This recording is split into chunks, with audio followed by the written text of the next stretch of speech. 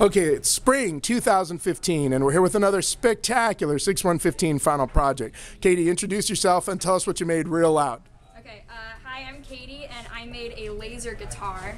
So instead of strings, it has laser beams, and when you block one of the beams to the sensor, it'll check which fret you're holding down on the fret grid, and it'll play that note. So the fret grid is all the columns and rows are hooked up, so these are all hooked up to write ports and these are all hooked up to read ports. So if you make a contact, it will read the output, it continuously scans through them and will be able to tell which fret you're holding down, and then it'll change the tone based on which one you're holding down, which is pretty cool. That rocks. Yeah, so the That's 8255 cool. does all of the sensing part, and then it will send that information over here to the PSOC.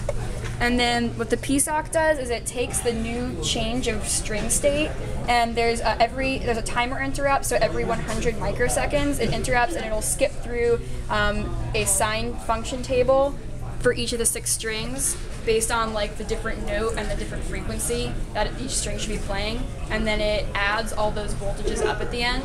It also has like a coefficient that decreases over time, so the sound fades out. It adds that up and it outputs it to the digital to analog converter, so the output of the PSOC is like the combination of the sine waves which is going through a speaker. That is ingenious, and I asked this already probably, but I'll ask again. You built that in the Cypress Engineering Design Studio? Yeah, I did. I used the laser cutter right downstairs. So that is fabulous. Yeah, you better play it a little. I have the beginning of Baba O'Reilly down over there.